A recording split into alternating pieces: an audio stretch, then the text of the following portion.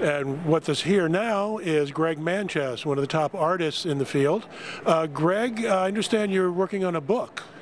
Yeah, I did a painting a number of years ago that people asked me what it was about. There's a guy going up a mountain with a bunch of polar bears, pack animals, and I started making stuff up, and a friend of mine said, you got to get that to a publisher. And 6 years later, and learning how to write, it's going to be a book, fully illustrated. Paintings on every page, about 230 pages. It's a lot of painting. Yes, it is. And what's the book about? It's about this main character, but he's now a 17-year-old airship pilot, and he's searching for his father, who's an explorer, and he's lost in the frozen waste, and it's dependent upon him to go find him, and as he does, he tends to find himself. So. Okay.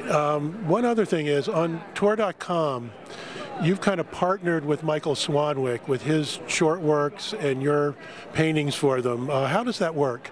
Well, Irene asked me if I'd be interested in these short stories, Irene Gallo, and I thought this would be a great opportunity to work on paintings that were more montage-like, because the settings were moving all over the place. And after I read the first story, I was hooked. And she said, well, that's good, because there's going to be like a string of these. And so every one is just intriguing to me. And Michael's writing is just fabulous on this series. I hope it just skyrockets, because I think everybody's going to love it. But because he wants to do a longer application of the stories, but each one is a gem, and the paintings I try to make gem-like as well, with a lot of color and all that. So I'm loving that.